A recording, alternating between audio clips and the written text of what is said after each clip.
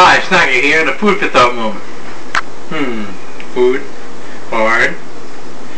Looks edible. Is edible. Oh, crap. Whoa. Don't expect that to happen.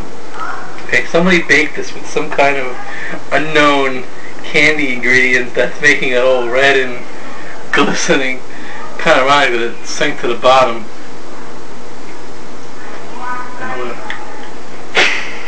Okay, well, I stay in my shirt too. Hell.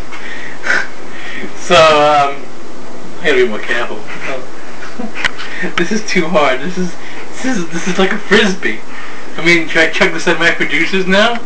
Maybe I should. Telling them, you know, when they cook something, I don't know, to wrap it. Make sure when Lunchman comes over, don't save it for 2-3 weeks later.